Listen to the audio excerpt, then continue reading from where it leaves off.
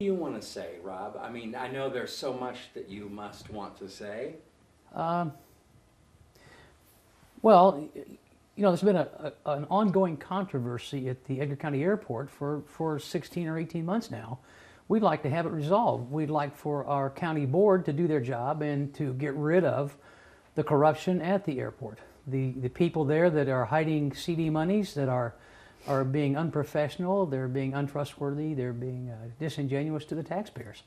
And there's a long, long list of things they've been doing. It just seems that our Edgar County board refuses to call it for a vote or take action. How many people are on this board, the airport?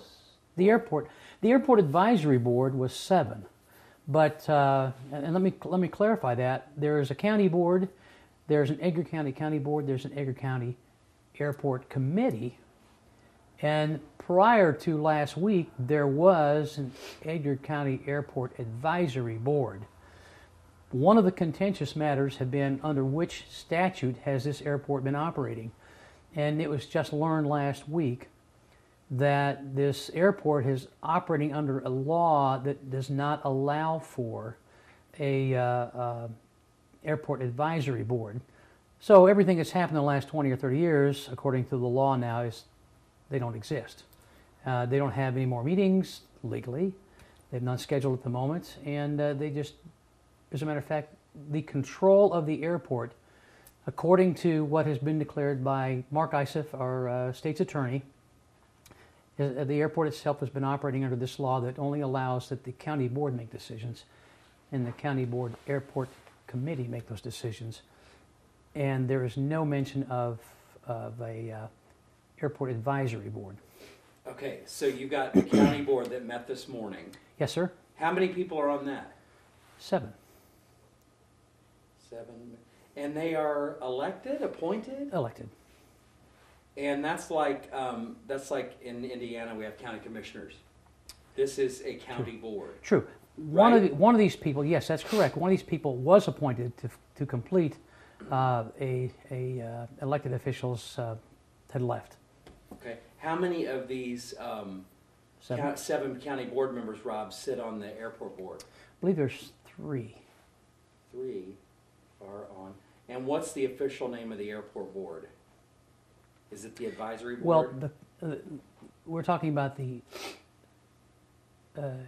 Edgar County Board Committee, which is the 3, and then this Edgar County Airport Advisory Board, which up until last week was believed to be a legitimate body.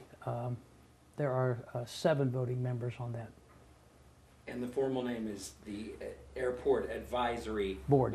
That's correct. 7 on. Who pointed out that they don't truly exist in the eyes of the law?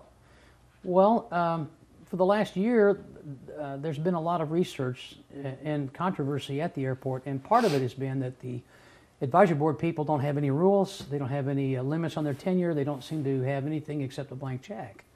And that has allowed them to make a number of decisions that are maybe unpopular. So in researching that, the basis and how that really came to be, it was discovered there were only 3 laws under which the airport could exist. And those laws specify under what conditions and what things must be done.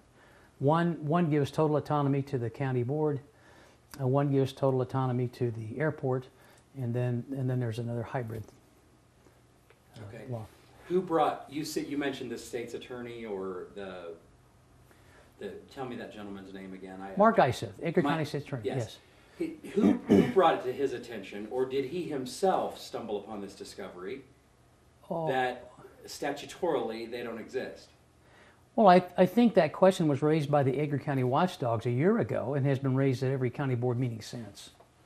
And the reason, of course, is that there's been a lot of wrongdoing at the airport, and trying to get people, hold them accountable for the wrongdoing. And what we have discovered is that they pick and choose whatever law suits them on that given day, and that has been one of the central issues. And now that has been resolved, in the stroke of a pen, we now do not have an airport advisory board, and that in a way has been very good. if I went to these 7 board members, they would say they have every right to exist, we presume. Where do we find it on print? Who wins this debate? Well, I can give you the actual law statutes if you want, but I don't have them at the moment. I can get that very quickly for you. Okay. So will they have another meeting, or did they agree to dissolve? That's a tough question. That's a tough question. They've done so much for so long without following the rules that I would hope that they would declare in the next meeting that they don't exist. But who knows? There's been so much go on that has been outside of the law in many ways that it's hard to tell. When did you hear about this dual plane fire? It was Monday night, right? Yes, right. About 4:30 Tuesday morning, I received a text from a friend, and then in the process of looking at the text, I discovered that at 11:35 the preceding night, my son, Riley, had texted me also, but I slept through the text. Okay. What was your reaction? Well, we did lose a son that was an aviator. And anything that has anything to do with the airport, there's two things that come to mind. One is the loss of our son and the wrongdoing and the corruption at the airport. So when that happened, I was terribly shocked and in disbelief. Called my neighbor. We jumped in a pickup truck and drove up there. And it's very, very hard to look at the airplane at first because that's the plane that my son, the first plane that my son was able to get into his business on a lease agreement, and he put a lot of work and time and energy. And I've been in the plane, I've flown in the plane, and there's a personal attachment. We don't own the plane, understand, but there was a personal attachment to the plane. Are you talking about Rusty's plane or the 2 that burned? The two that burned. Okay. That's what the question. Which one on the screen left or screen right? Did you see our story? Yes, 106 Rob? Papa Tango is the red striped plane that is mostly intact. 106 PT is the tail number. 106 Papa Tango, yes. Okay. Is that the one that's had your friendly little message on it? No, the other one, the one that said... Yeah. Yeah, that was the other plane. That was 25... Okay. So this is the one that said, this is our airport. Yes, yes. Okay. That's the one Rusty cut his teeth in? Well, that was one of the first aircraft. He was a charter pilot. He taught aviation flight school. Was a crop duster, and he was known throughout the area in the industry as being a very professional, very good at what he did. And he also was an A&P mechanic. So yes, that one of the first people came to him and said, "Yes, I'll buy the plane and I'll park it out there." And